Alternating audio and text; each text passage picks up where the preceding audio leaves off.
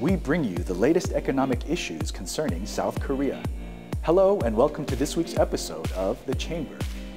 In recent days, tension between South Korea and Japan have been escalating due to trade disputes. We'll take a closer look at this issue with Song Young-kwan, senior researcher at the Korea Development Institute. Welcome to The Chamber.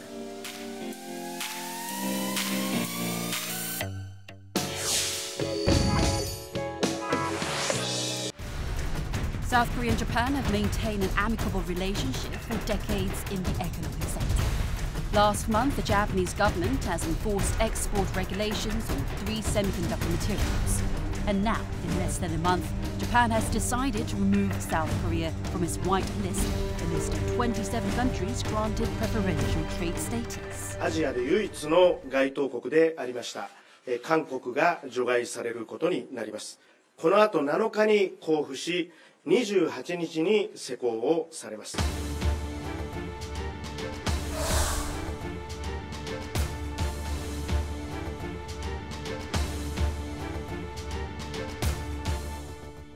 상황을 악화시켜온 책임이 일본 정부에 있는 것이 명확해진 이상 앞으로 벌어질 사태의 책임도 전적으로 일본 정부에 있다는 점을 분명히 경고합니다.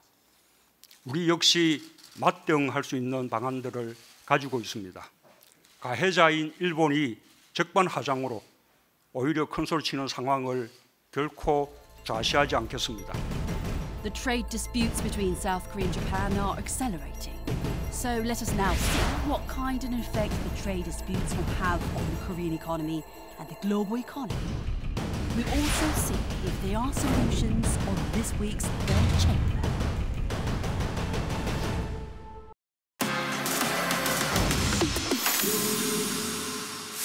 Thank you so much for joining us in the studio today.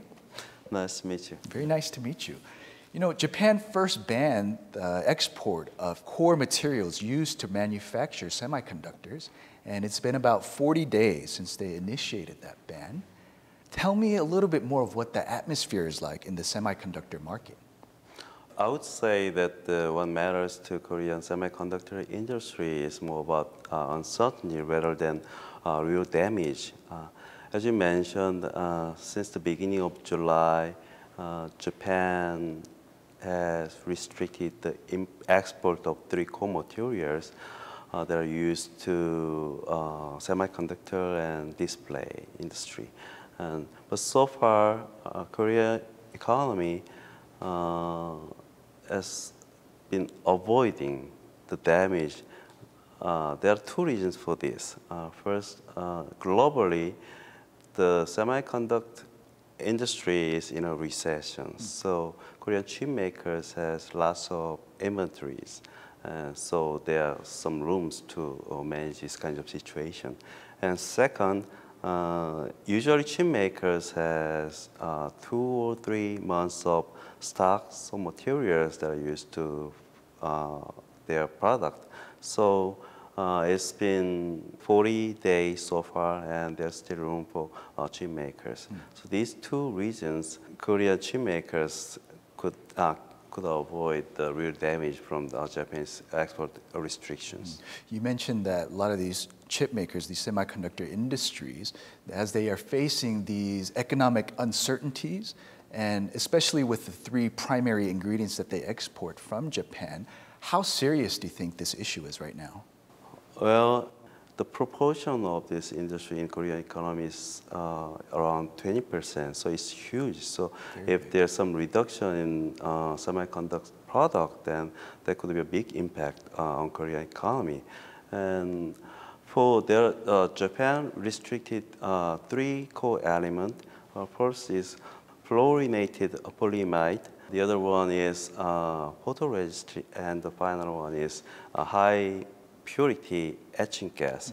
More than 90% of fluorinated polyimide import and photoregistry came from Japan, and around 45% high purity etching gas comes from Japan.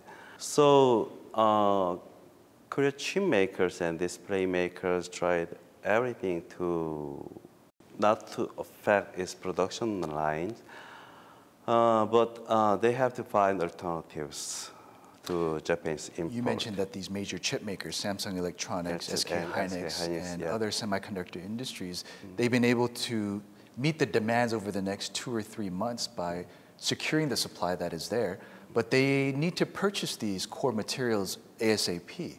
How serious do you think this is? Oh yeah, without securing these kinds of inputs, then naturally their production lines become halt. So there are few Korean companies that produce these kinds of materials. So we expect that the market effect would be minimal in this material case. But so far, the chip makers try hard time to find alternatives to Japan's import. Yeah, it sounds like a very difficult obstacle and hurdle that they need to overcome, especially now with the recent announcement that Japan had made to remove South Korea.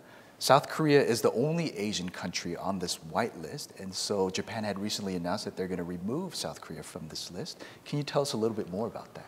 Yeah, on August 1st, Japan's cabinet passed a bill to remove Korea from the so-called whitelist. Their intention is clear. They try to control the key materials, control the export of key materials to South Korea. And these key materials is for the production of semiconductors. Abe government seems like what they thought was if they threat to their companies to hold the production, then maybe the Korean government move as they wish. But so far, the Korean government's reaction is very tough, and political side is very hard to kind of back down because it looks like it seems like it's kind of showing that the weakness of your position. So definitely some political motivations. Political motivations, okay. Yeah, yes, yeah. It seems like for the first time in 15 years, South Korea will be facing some sort of import restrictions on some very important core materials, over 1,100 of them, right?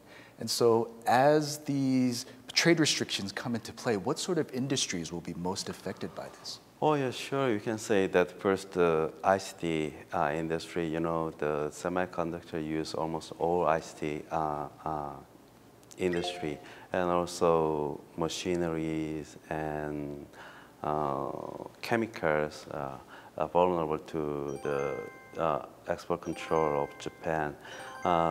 It may be the first time that you have a chance to look at how vulnerable Korea economy is to Japan's actually export. History of the development of Korea economy, the industrialization of Korea economy came from the plant and machineries from Japan. So from the initiative, from the first point, Korea economy was dependent on Japan.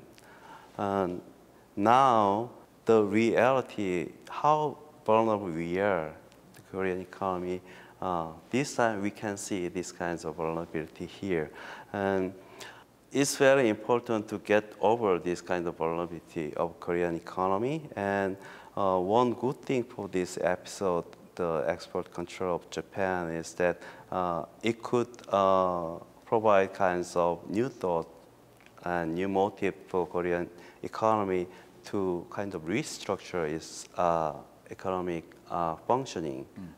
It seems like regardless of how big or small this market is, Korea's major industry is set to face a lot of challenges, and it kind of proves and shows just how much these Korean industries are dependent on Japan. We will now connect via Skype with foreign experts and hear their opinions on this issue. What we're really looking at here is how this impacts supply chains. And so if we look back at the initial decision to restrict 3 key chemicals by Japan at the beginning of July, we haven't seen any licenses issued for these chemicals. And these industries tend to focus on just-in-time delivery. So what that means is that If you have a situation to where there's either further delays or you have a situation to where the chemicals are restricted, that then starts rippling through the supply sectors in the electronics industry, potentially in things like petrochemicals, the auto industry. So in essence, any restrictions on trade with South Korea start rippling out to other countries in the region as well. We're going to take a short look at a video clip that highlights the trade relations between South Korea and Japan after the normalization of diplomatic relations between the two nations since 1965. The South Korean government is in panic mode, trying to come up with countermeasures against the Japanese government, which has imposed export restrictions and has announced that it will remove South Korea from its whitelist trusted trading partners. Now then, what was the trade relations between South Korea and Japan like until now?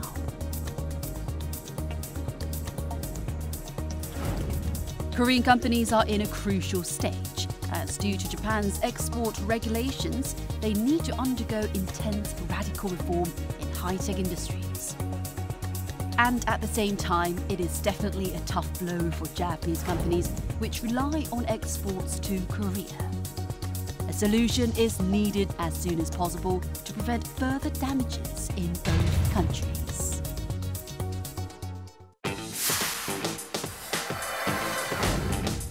You know, I'm quite surprised that South Korea has been on the short end of the stick with trade relations with Japan for over 5 decades now. And I'm very sure that a lot of Japanese companies will be highly impacted by these trade restrictions as well, especially now where the export numbers of Japan have been setting negative records. I know South Korea had recently helped Japan achieve a surplus in terms of their imports. How do you think Japanese companies are reacting to all of this? Well, it's quite natural to think that the worst victim for this trade tension between two countries would be the Japanese companies that export these kinds of regulated materials to South Korea. You know, there are two kinds of scenarios we can imagine. First is that, you know, the Abe government, they try to avoid kinds of big impact on the world economy. So they try to minimize the impact of this. So they just use these kinds of export control as just threat. And they allowed Japanese company to export Korea like this month, then there's no harm to Korea. And apparently there's no harm to Japanese company that export these materials. And second scenario we can imagine is that the actual export restriction will be done. And so in that case, Korean chip makers will suffer, but also the Japanese export companies will suffer too. In these two scenarios, we can think of the real harm to Japanese exporter in the second case. But even in the first case, let's think about this. As the Korean chip makers' point of view, they would worry about the future. They don't know when the Japanese government try to impose or try to kind of restrict the export, their co-import materials to Korea. So it's natural for Korean chip makers to think about the switching the co-material suppliers. So in that case, the Japanese company would lose. So in both scenarios, Japanese company definitely is the worst victim in these trade tensions between two countries. So far, this trade tension is not limited to economic aspect, but the more the damage to Japanese company become clear, the greater the opposition from Japanese side. That's my guess. Now, these trade disputes between South Korea and Japan not only influences these two countries, but also puts a setback on the global supply chain as well. And many experts are concerned on how this will affect the global economy as well. What are your views on this? Yeah. Some people argue that if the worst scenarios happens in the real world, then the damage, the negative impact on this trade tension between South Korea and Japan would be worse than the trade tension between China and U.S. What do you think that worst case scenario is? Oh yeah, if Abe government they stop, they make Japanese export to stop exporting to South Korea. So there will be production disruptions in South Korea chip makers, and you know the South Korea is a home to Samsung Electronics and SK Hynix that are big producers, the dominant players in memory chip industry. And so they produce around 2/3 of world memory chips. So if their production lines hold, then the price of memory chips significantly increase because there's no alternative supplier for these memory chips. So significantly higher price of memory chips, the effect of this higher price is moving around the supply chain of ICT sector. Final goods use the memory chip, and if there's a higher price for memory chips actually happens, then the price of final good would increase definitely global supply chain of ICT industry. That's very interesting because you mentioned the global impact and the ripple effect of all of this. Specifically, the American IT industry is keeping a close eye on what's going on between the two nations, as much of the materials for semiconductors and displays are produced and supplied by South Korea and Japan. Can you elaborate more on this? 6 tech associations in America, they send a letter to South Korea and Japan. They emphasize the role of two countries. Two countries are big players in ICT industry, and ICT industry is the worldwide ICT industry is closely related through the global value chains, and they warn Japan that your action actually works against your interest. So this kind of action shows the U.S. industry's concern about this trade tension between the countries. It's a significant market share. Yeah. In terms of the foreign media, financial institutions, and other experts, as they think about this trade dispute between South Korea and Japan, what do they predict that some of the effects will be on the global economy? The ICT sector is most sophisticated sector that closely related to global supply chains in the world. And so this trade issue between South Korea and Japan is not only the two countries issue, it's kind of global issue because, as you mentioned, the U.S. Consumers for memory chips concern very much about this. Like Apple and Amazon is a big consumer of Samsung Electronics memory chips, right. And also Vietnam case and China. We export many huge amount of memory chips to China, and also the European country is not immune to these kinds of crises. So. As I mentioned,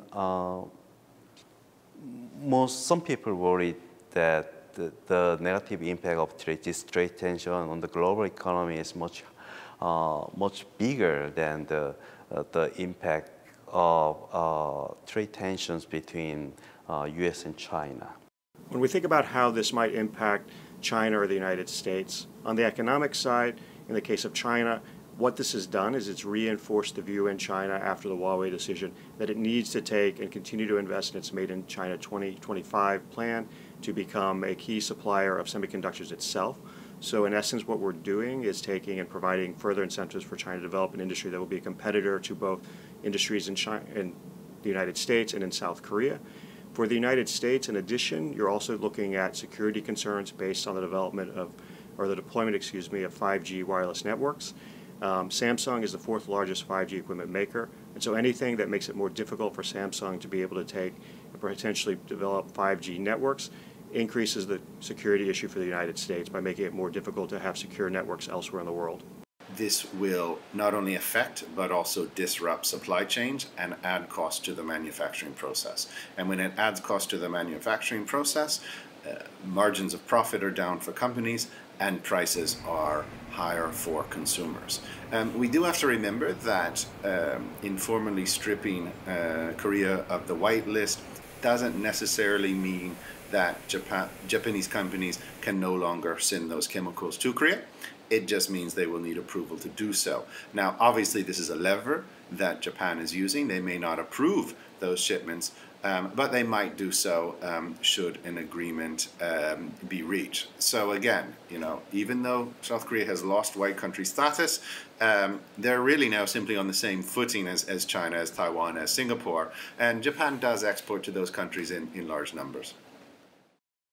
It sounds like many experts are expecting that this trade dispute, if it's prolonged, that it will continue to place an overcast, gloomy outlook on the total global economy.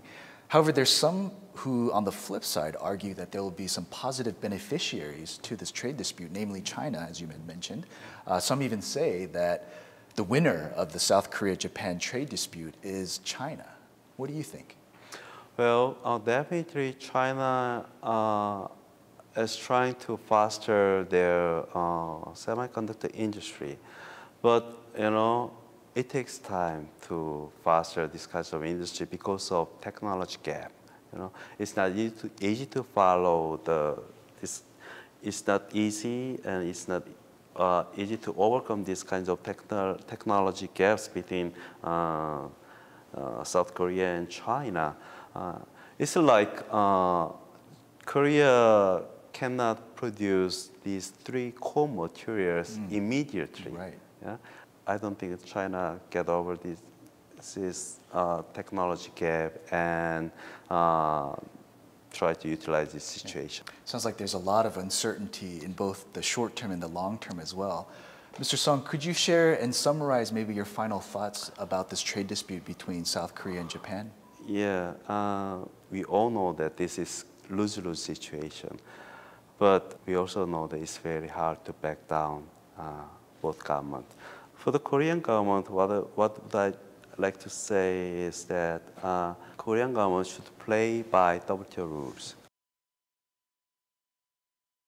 I suggest that please don't play like Japan do. Okay? Japan does. So the Korean government must play by the rules. And to the Japanese government, I would like to say that